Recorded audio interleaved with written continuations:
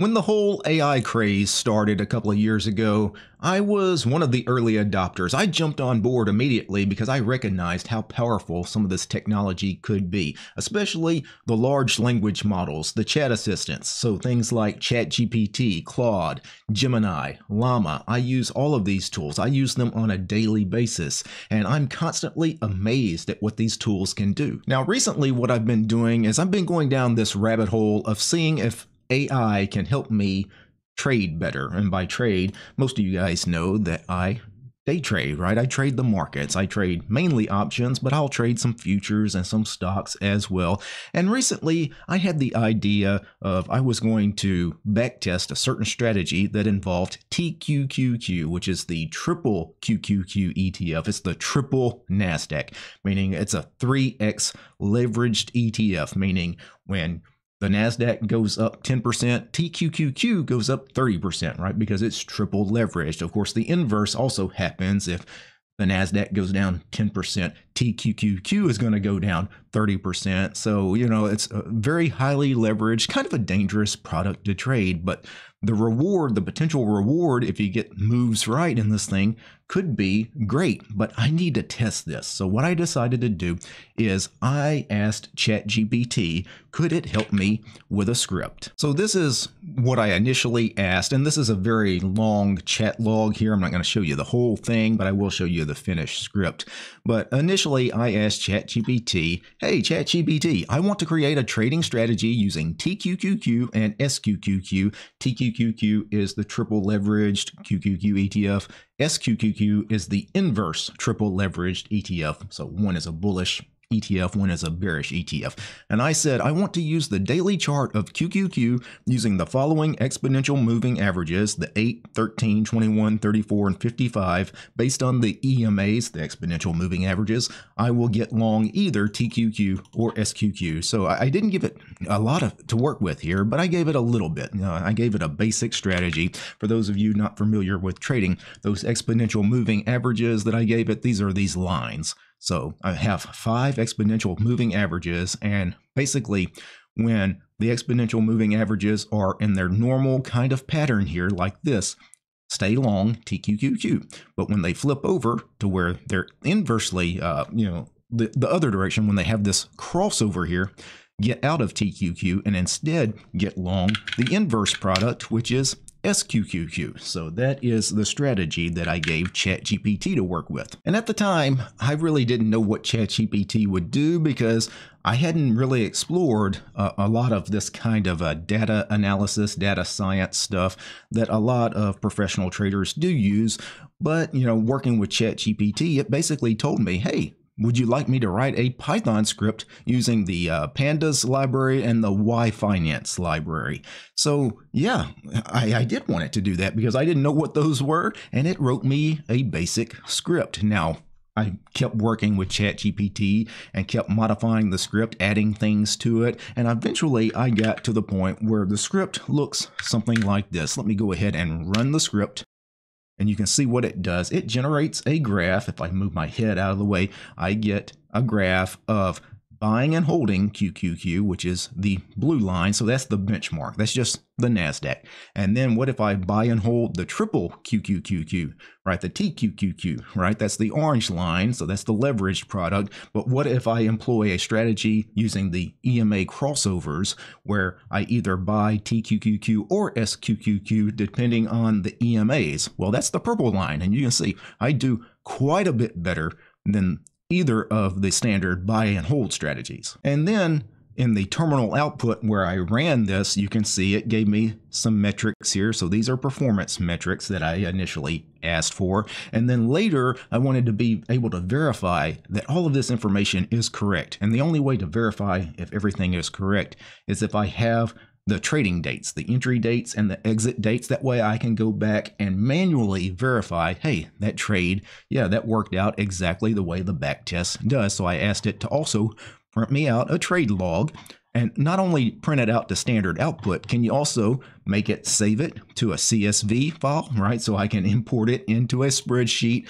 And, you know, I kept adding pieces and working with ChatGPT until finally it gave me the script. And if you want to see the script, in totality here. And let me go ahead and open this and zoom in. This is the script that ChatGPT wrote. Now, there are some libraries, some Python libraries you need to install in order for this particular script to run. You need pandas, yfinance, NumPy, and matplotlib. Those are the four big ones. What are those? Well, the most important one, yfinance here, this is pulling information from Yahoo Finance. So it's just collecting data that's published on the Yahoo Finance website. So it's probably the best free source of information on market data is Yahoo Finance, and yfinance is a library for that. Pandas, what is that? Well, that is used for data science. It's basically used for data manipulation and data analysis. Matplotlib is what gives me the nice graphs, right? The plots. So that was, the 3 lines on the chart, right? That was Matplotlib. And then NumPy. NumPy provides support for large multi-dimensional arrays and matrices and things like that. Again, it's a data science thing. And I am not familiar with data science at all. I'm really not that familiar with Python as a language at all. This would have been tough for me to do without the help of ChatGPT. But with ChatGPT, I was able to put this together, in no time at all. Realistically, I mean, the first script did work. And so it only took like 2 minutes for me to ask a question and get a working script. Now, I spent a couple of hours, enhancing the script, modifying the script with ChatGPT. But again, this was such a big time saver since I have no expertise in this field at all. One other important line here near the top, I have this MPL use TKAG. So you need to specify a graphical toolkit. If you're going to have the plot, so if I rerun the script here, if you're going to have a plot using matplotlib, right? This is a graphical application. It needs to know what kind of toolkit. So you could use something like Qt5 or Qt6 or TK, which is what I use because I already had it on my system. So one of the requirements, if you didn't have that on the system, is do a pacman-S TK on an Arch-based system. That's the just standard TK toolkit. And then for those of you wanting to set up a Python environment here, you also, because on Arch you have to set up a virtual environment, do python-m venv for virtual environment, and then your venv, directory, whatever you want to name it. For me, I just named it venv. I'm not very original there, right? And then once you create this virtual Python environment, if I do an ls in my home directory, whatever you named the virtual environment, you should have a directory there now. So I do. And now that I have the virtual environment installed, to work in, no longer will I use the command Python to do anything with Python or pip to install things with pip. Now I will use the virtual environments version of Python and pip. So venv, in my case, because that was what I named the folder, /bin/python is, the Python command, and then the same thing except pip would be the pip command.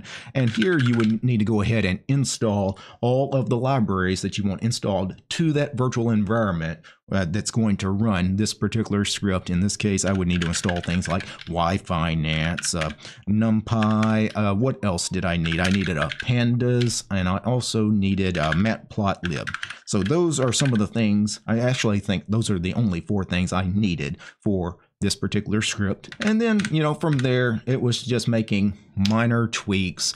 Some of it I could do myself. I'm not a complete noob when it comes to Python code. For example, I could modify things like the ticker symbols if I wanted to try some different ticker symbols other than what I chose, or different time frames. In this case, I'm starting in January of 2016. Now, I did have to be particular with this time frame because one of these products, I believe SQQQ, did not exist before 2016. So if I go back even further, I'm going to get some problems with the script because, one of the tickers here just didn't exist. Then it calculates our exponential moving averages of the periods that I gave it, the 5 different periods. And then our signals is when all the EMA averages, the exponential moving averages, when 8 is above 13 and 13 is above 21 and 21 is above 34, yada, yada, yada. When the MEA ribbon, the 5 are aligned in that particular way, and then the QQQ price is above all of them, It's a bullish signal. So we get long TQQ. And if the opposite happens, we get bearish, we get long the SQQQ. You know, I'm not a Pythonista, but Python code is actually pretty easy to deal with. You can see in this case, I'm starting with $10,000 for the initial capital. And, you know, then we get our trade log that gets created. So that's where it logs all of the trades and saves them to a CSV file for me. And then finally, we get the trade metrics here. And then finally, at the very end, we get all of this stuff, the plot. So that is the mat plot. That's the graph. And, you know, in the end, I end up with something rather nice for not spending a lot of time with it. And of course, I'm probably going to do more of this along the way because I am fascinated by this stuff. I'm fascinated because of the technology with the large language models. I'm fascinated because I don't mind scripting and programming. That's interesting. I'm also fascinated by the money aspect as far as the trading aspect. If I actually full screen the trade log, you can see, you know, we started with $10,000 on January 5th of 2016, and at the end of the back test, we ended up with $419,000 just following a very simple set of mechanics, very simple trading rules. So yeah, it might be something I actually employ in my trading. Of course, this is not my trading channel, right? This is the free and open source software Linux channel, and I think you guys should maybe play around more with some of these chat assistants, especially with whatever projects you have in life. And maybe it's not, you know, doing any kind of data analysis as far as backtesting trading strategies and things like that. But whatever it is that you want to do, I think you will be amazed at what you can go and ask a tool like ChatGPT or Claude or Gemini or any of these large language models. All right, you can get really up to speed quickly on some of this stuff that you probably thought either you just didn't have the mental capability to actually do it yourself, or just the willpower, right? Just the drive to actually do it yourself. Because some of this, you know, I was thinking, well, it's going to take me a long time to get up to speed on some of this data science kind of, you know, all these data science libraries in Python. But really, I'm already way further ahead than I ever would have been without tools like ChatGPT. Now, before I go, I need to thank a few special people. I need to thank the producers of this episode: Matt, Steve, 40mm, Cap Caveman, Darloff, Lee, Jersey Killer, Mark, Methos, Arion, Paul, Peace, Arshmador, Realities for Less, Red Prophet, Roland, Wargento, and Ubuntu, and Willie. These guys, they're my highest tiered patrons over on Patreon. Without these guys, this quick episode about ChatGPT and Python and beating the stock market, it wouldn't have been possible. The show is also brought to you by each and every one of these fine ladies and gentlemen. All these names you're seeing on the screen right now. These are all my supporters over on Patreon because I don't have any corporate sponsors. I'm sponsored by you guys, the community. If you like my work, want to see more videos about Linux, free and open source, and Python, right? Subscribe to DistroTube over on Patreon. All right, guys. Peace.